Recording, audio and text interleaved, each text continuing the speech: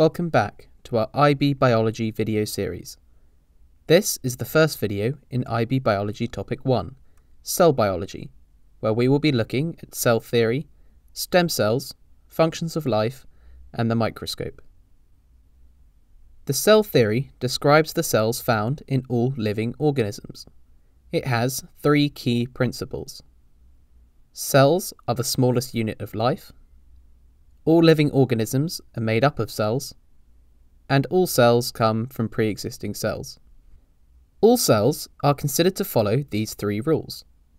Atypical cells are those which do not follow the general trend of other cells. You can consider them like exceptions, and there are three you need to be aware of. The first is skeletal muscle, because they are multinucleated. The second is aseptate fungi, because they contain hyphae, but no septa. The third is acetobularia, also known as giant algae, because they are very large, but single-celled.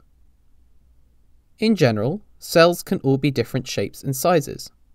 However, as a cell grows, it is limited by its surface area to volume ratio. As a cell increases in size, the surface area to volume ratio decreases. This is important, as it reduces the speed at which substances both enter and exit the cell. This therefore reduces the rate of both energy and heat transfer, limiting the rate of metabolism. Ultimately, this restricts the size of the cell, hence why most cells are small. Some cells can change into different types. This is the process known as differentiation. Differentiation can be defined as the development of cells in different ways to carry out specific functions. It involves the expression of certain genes in a cell's genome and enables what are called emergent properties.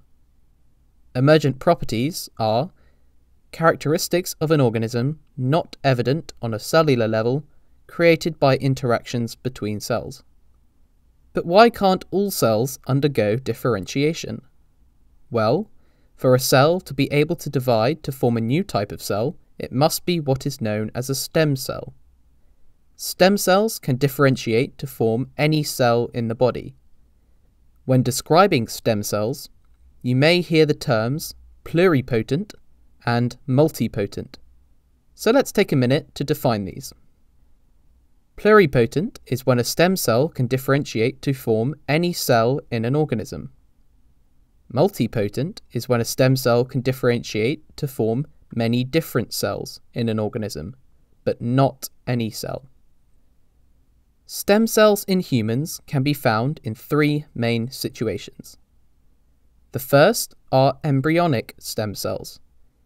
These are contained within the embryo. As a result, they are pluripotent, but they are not fully compatible with the human once grown to adulthood.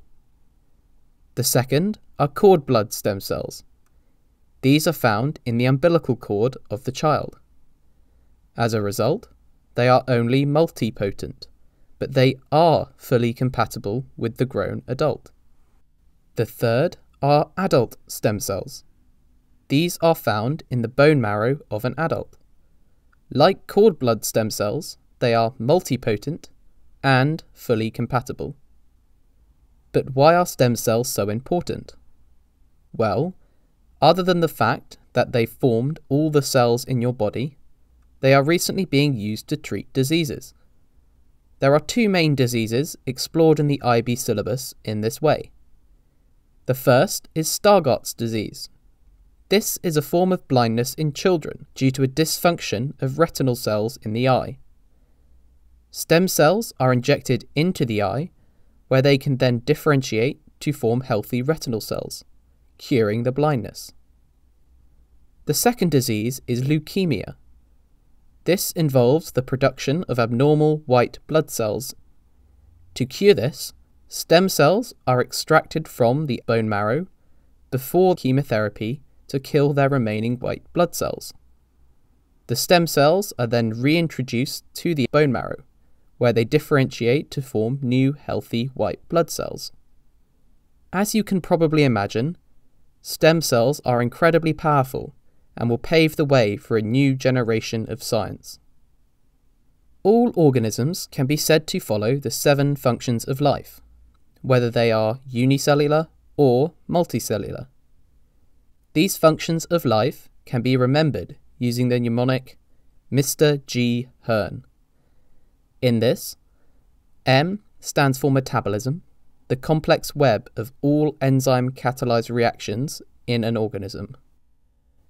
R stands for reproduction, the production of offspring. G stands for growth, the irreversible increase in mass or volume. H stands for homeostasis, maintaining a constant internal environment.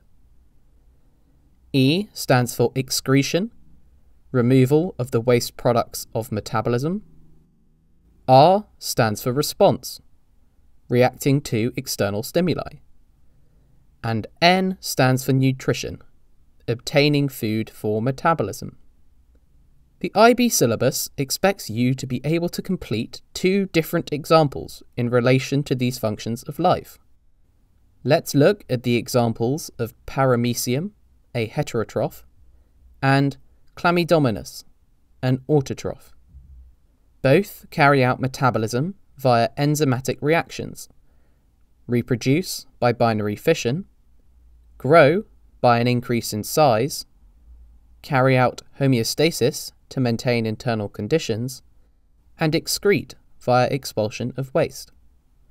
However, for response, paramecium reacts to solids, whereas chlamydomonas responds to light. Then, for nutrition, paramecium obtains nutrients via endocytosis, whereas chlamydomonas obtains nutrients via photosynthesis. Ensure you can give a description of how each of these 2 organisms fulfill their functions of life. It comes up a lot. In the final part of this video, we will be looking at the most useful tool in biology, the microscope. The IB considers it important for you to describe both the structure and functioning of a microscope.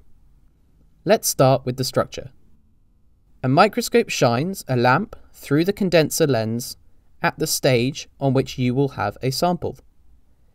This passes light through the objective lens and nosepiece into the eyepiece. Through use of the focusing knob, one can move the diaphragm up and down and left and right to position the sample as needed. You may have heard the term resolution before. In the context of a microscope, this is the ability to distinguish 2 objects that are close together. The shorter the wavelength, the higher the resolution. In a light microscope, like this one, it is done using light, which has a long wavelength, so the resolution is low. Transmission electron microscopy is an alternative approach that uses electron beams instead, which have a short wavelength, producing a much higher resolution. In the exam, you need to be confident in calculating the magnification of a provided microscopic image.